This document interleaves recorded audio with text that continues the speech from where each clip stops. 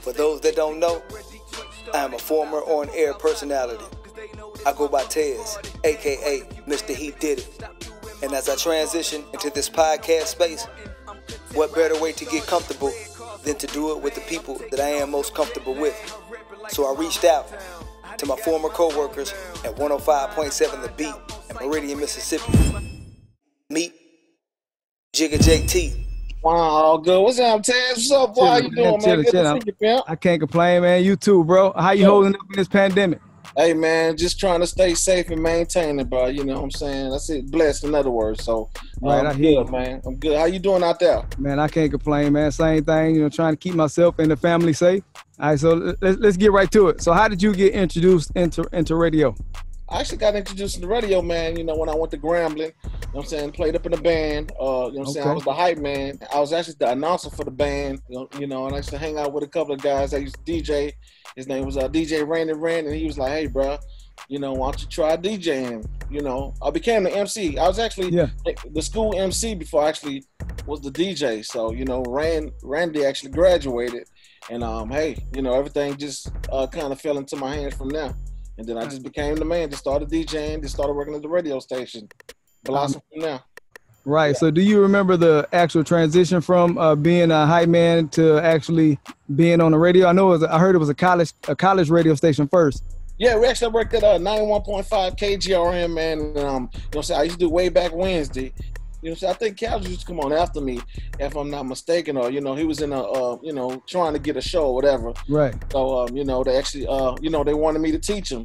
So, yeah, man, I had to always get on him and, you know, be mean to him to try to teach him, you know, to be a good DJ, you know, while we still in college doing our thing. But yeah, man.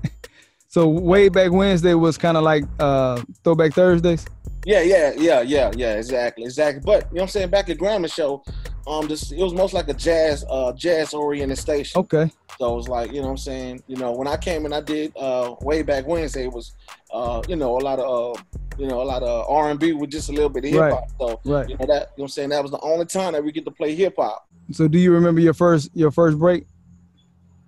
Yeah, man. Was it horrible? Nah, it wasn't horrible because, you know, I was made for it, for real.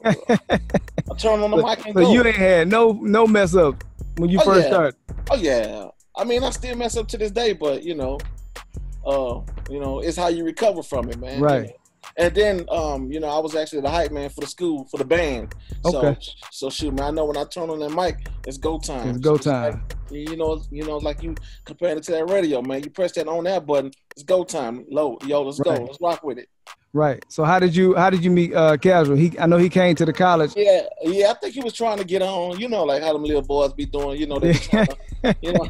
But yeah, man. You know, that's like one of the dudes that I had to, like, you know, get up underneath my wing, man. And he was, you know, he was trying to get on. So, you know, I saw like a lot of effort into him. And, you know, so I was like, well, hey, you know, this dude got it.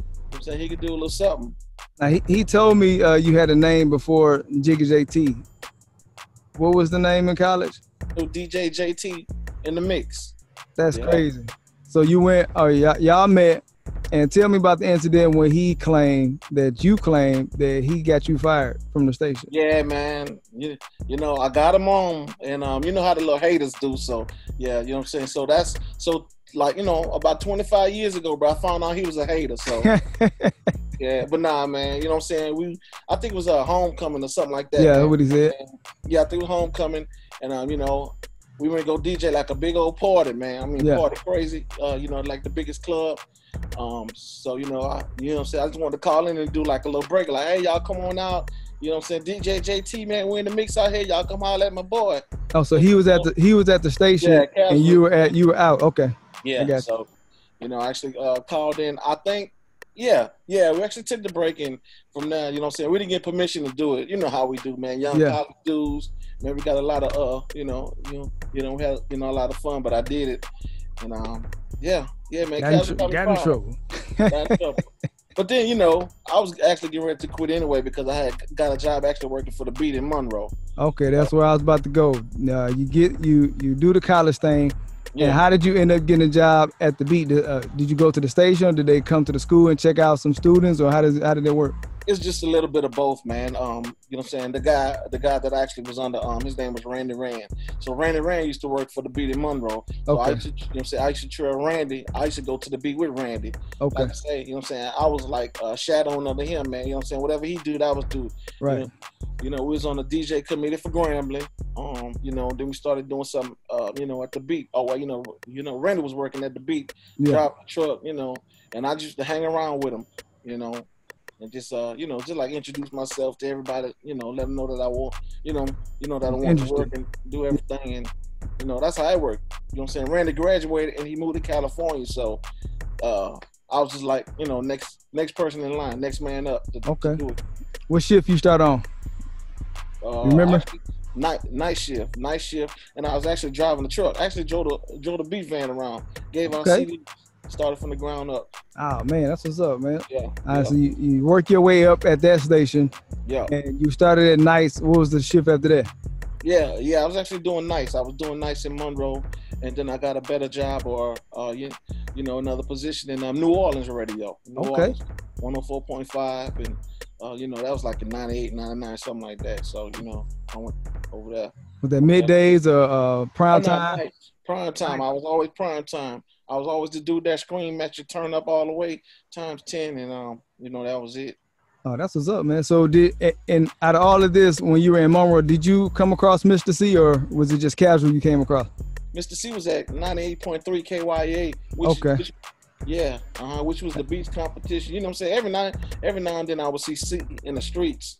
Right. You know what I'm saying? When we'd be doing street team and they be doing street team, you know.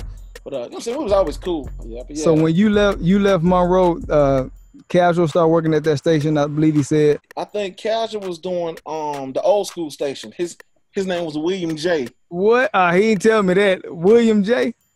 Yeah. Wow. On the old school station. But you know what I'm saying? We was on the beat. And but I think like something happened to whereas Casual could start doing the weekend. So we started doing a thunderstorm together. Okay. That was like the weekend mix show. So you taught him how to DJ? Is it safe to say you taught him how to DJ? Nah, I didn't teach him how to DJ. He learned on his own. Okay. Yeah. Okay. Yeah. All right. So you get Monroe to New Orleans. Right. How long were you in New Orleans? I was in New Orleans until Hurricane Katrina. That's like 05, something like that. 05, yeah. Yeah, somewhere around there. Yeah. Okay. So how was New Orleans for you working there? How was that? I loved it. Really? Wonderful. Yes. Still nights? Yeah, nights, yeah. And no contact with CN Casual while you was in New Orleans? Every now and then, like whenever we would do a concert or Bayou Classic, you know what I'm saying, they would come down and we would, you know, I would get tickets for them or whatever, let them come down and hang out and stuff like that, yeah. I'll get like nosebleed seats to the Bayou Classic. You got any early stories of Casual and Mr. C? Not something really, that you were like, I didn't, you know, wow. Or y'all didn't hang out tough like that? Like Casual and I hung out a lot, you know what I'm saying? Yeah. I didn't much really know C too much, but you know, I mean I knew of C, but you know what I'm saying? Yeah. Like, you know, Casual and I, we like really hung out because you know what I'm saying, he was always trying to get, you know, onto the beat and he would beg Chris for a job. Pretty much that's what he said. yeah, he begged Chris and Chris was like, man, I'm not gonna hire nobody. So you know, with Chris like, look, bro, that's my dude, hire him. So Chris hired him right there on the spot. So it's not what you know, it's who you know, man. It's who you know. That's what they say, man. So when did you come across your first PD job? Was it Meridian or somewhere else? First PD job was in Meridian. I was a music director in New Orleans. Okay. Assistant PD. Is that about the same thing? Okay, assistant PD. Yeah. I was like assistant PD music director out there in New Orleans. So prior to Meridian, you said Katrina kind of messed up the New Orleans thing. So that's how you ended up in Meridian, or? Yeah. Like, you know what I'm saying? Casual actually looked out for me. He actually looked out for me. And, you know, he told him that I needed a job to come back here because, you know what I'm saying, our radio station, you know, was underwater, you know, like that. But I still wanted to work, though, for real. Is that why he left Meridian? Because I think he left and then you came to be the PD. Casual went to Dothan. Yeah. That was like one of the reasons, too. You know, a station was opened up in Dothan, so Casual wanted to go to Dothan. And he told, you know, the owners, like, hey, you know, Jigga JT. What's up, man? To Meridian. Yeah, we looked out, so, you know, we've been fam, you know, buku years, man. So I tell Casual he was one of my first groupies. he was the first one to hit Mr. He Did It, and he like, yeah, that's it right there. Yeah, yeah, he did it, yeah. All right, so coming to Meridian, did you have any expectations, or what was your first impressions of the town? I know coming from New Orleans, it's a big party town and yeah, a lot lively.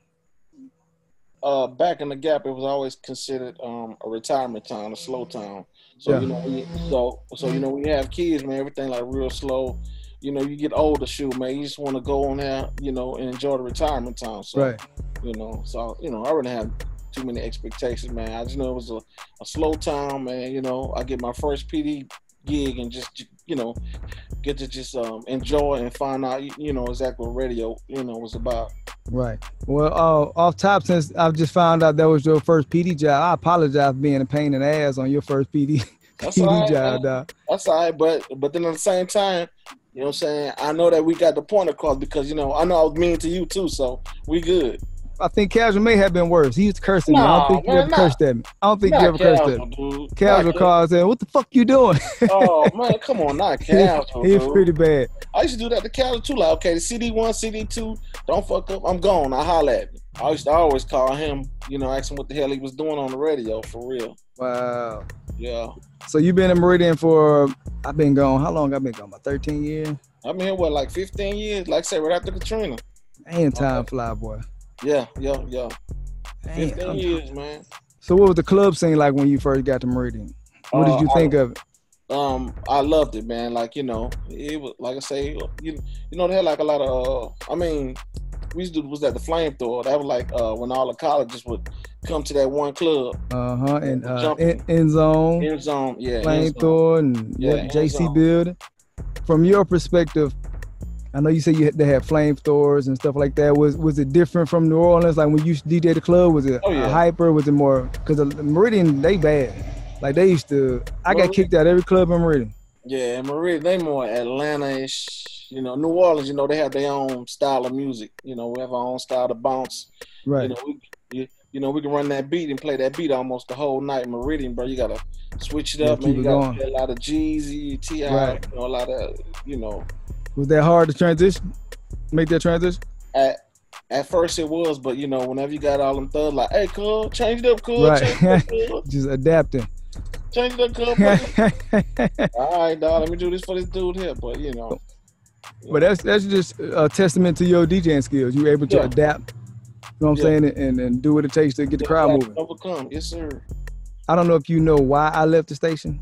Because a lot of people be like, why did you even leave the station? I think you was moving, huh? Nah, it was before that. So I started getting kicked out every, you know, me and Valente were doing our thing around the city. Yeah. And I got kicked out of every building. Nobody would let me in their building because they were either fighting or shooting. So the last place I went to was the skating ring. And I go in there, tell him who I am. He said, okay, cool, you can throw a party here. And he called me back and said, nah, man, I heard about your kind. His exact words. Nah, I heard about your kind. I can't let you come in here. Wow. And I'm like, bruh. His name was Dale? White dude named Dale? I can't even remember what his name was. Oh, wow. But he just said, I can't have your kind in here. Because I had just had a party at the JC building, not the JC building, the Westler. Yeah. And shooting, fighting. My security guards got maced in the face by one another. That's a whole nother story. So then I'm like, I'm faced with a decision because you know there's no real money in just being radio by itself, not for at that time anyway. And couldn't get in the club, so I had to get a second job. So what I would do is I would go to my first job, come back at 5, get off at 5, go straight to the station and do my shift. But the guy upstairs hit me with an ultimatum. He said, well, we need you to do street team, you know, from whatever time to your shift. And I'm like, I can't. I need to pay these bills. So he like, you got to make a decision. So I said, I quit. Right. Damn, how's Nashville? I mean, I love it here, dog. Man, I love it in Nashville. Right now I'm in Murfreesboro, like 20 minutes out of Nashville. I started in Nashville, man. It's a college out there in Murfreesboro, right? Yeah, MTSU. Yep. Okay. Yep. When I first got here, I tried to get on at the station. Well, Kenny Smith. I was just about to say that. We all knew Kenny for you. We all knew Kenny Smooth. I thought I was a shoe-in. I said, yeah, man, we knew. Kenny for you. Yeah, man. He told me I had too much experience for what he was looking for. He just wanted somebody to work the board. Damn. I said, bro, I don't mind starting from the bottom. I'm good. He said, nah, Right. I'm gonna get one of these little college kids and do it. Right. I'm like, bro, I tried to get a couple clubs and you know what? Just leave it alone. Jumped into corporate America. Yeah. And you know, now I'm back trying to get in the podcast space. Yeah. I kind of miss radio. So I'm gonna do this and see where it go. Right. So you plan on when you plan on retiring? You still love it? I still love it, man. You That's what's I up. got a passion for it. It's like, you know what I'm saying? We're not 105.7 no more, man. We're 95.1. 95.1. Okay. Yeah. And so now we got the Kiss old school station, and now we got a new gospel station. So really? So you know, I'm actually the director of urban programming. So I'm over all 3 stations now. Oh wow. 3 stations. So that's what I'm talking about. I ain't going nowhere, not for a minute. That's what I'm talking about. You actually the only one of us that's actually still in radio. Wow. That's pretty dope, dog. I thought C isn't C doing something? Well, C does. He does. Yeah, at the high school. Right. I think he like teach the high school kids how to do radio, and they have a high school station. Okay. So that's pretty dope, man. That's pretty awesome. I think you was always real consistent in what you did. You didn't really waver. Like I said, I was a hot head, and I think I remember when we first started, we tried to DJ together, but it didn't work. We kind of clashed on what we thought we should get or whatever. Right. And I think, but in hindsight, man, you just was consistent and it paid off. I kept on trying to chase that big buck and see where it got me. Right. So I should have followed your lead, man, and did it the way you wanted me to do it. Right. But hey, hindsight is 20/20. Oh man, you good, but just always remember, you know what I'm saying, it's never a race, man. It's a marathon. Always do a best part, worst part of your experience in Meridian, even though you're still there, so you're still experiencing things. Mm-hmm. But I always ask, what's the best part, worst part? Best part, freedom on the radio, because we're not corporate. I play what I want, man. I play, if it's hot in the streets, an NBA young boy mixtape song, I'm playing it. That's like the best thing that you can hear the radio, but like, oh my goodness, man, they playing that on the radio. Dope. Yeah. Worst part. Worst part, oh man, they want to hit too much of it. It's like, okay, and I understand, we have to, we more of like a balance. You know what I'm saying? We got to play something for the ladies, man. We have to play, a lot of, radio cuss, man. We can't just be gutter to the gutter. So, sometimes they don't understand, and they want their songs played immediately when they call. It don't work like that. Okay, so the next question is, what are you doing now? But like I mentioned before, you probably the only one that's still in radio, and you just described that you're over 3 stations now. So you actually transitioned and evolved in Meridian. And I think that's pretty dope, man. Right. Plus I still do Monroe. I do Dothan, Alabama. Lake mixes, Charles. right? Yeah. Okay. I do mix show too. So you know what I'm saying? I got my stuff right there, man. You know what I'm saying? As soon as we finish the podcast, I got work for my other station. So this mug is a hustler, boy. That's what I'm talking about. Dude, it don't stop. Don't stop. Now, let me ask you this last question. Mm-hmm. So I asked people to share something about radio that the outside person wouldn't know, or something that happens in the radio that the outside listener wouldn't know. Yeah. It's kind of hard for you to answer that question because you're still in it. But I like to tell people there's really no caller number 10. Whoever sound the crunkest, whoever the loudest, whoever the crunkest, you win. You're in. Yeah. But if you don't feel comfortable answering that question, nah. You want to plead the fifth? Nah, I'm never going to play your song. If you say, hey, man, play my song, I say, okay, I got you. It's already programmed. So if it's not coming up, if it's not in the computer, I'm not going to play it, but I'm going to lie to you and say, all right, I got you. Right. So I'm going to break that down. So if you call the station and say, hey, can you play this song? You think he playing it because you asked for it. It was already in rotation to come up. It's already in rotation. It's already programmed. So now you feel, so they feeling special, like, oh, he played mine. Yeah. That's what's up, man. Man, I'm so looking forward to the reunion, man, where we can get everybody on here and just, chop it up, laugh, and kick it, man. And I appreciate you sitting down with me, man. Like I said, I respect you. Appreciate you, Ted. Thank you, man. But look, man, I mean, you know what I'm saying? I appreciate you having me, man. I mean, you know what I'm saying? Yourself and C Casual, myself, man, Grip. I mean, you know what I'm saying? People still talk about, the crew, you know what I'm saying? Right. Because, like, you know what I'm saying? I'm actually just keeping the thing alive, but, you guys started, you know what I'm saying? I'm still, like, running with the torch, but, you know what I'm saying? I salute you guys for doing it, man. We still got this thing going, man, for sure. Man, I appreciate you holding it down, dog. But all right, man, you take it easy, man. You have a good night. Looking forward to seeing you in a few weeks, man. Let's do it, man. I'm here. Appreciate y'all. Thank you, Ted. Talk to you later, big dog. Take it easy. Yep. That's right. He did it. Mr. T-E-Z. Down with your boy, D-A-V-I-D. Banner, baby. Mr. Mississippi himself. Yeah.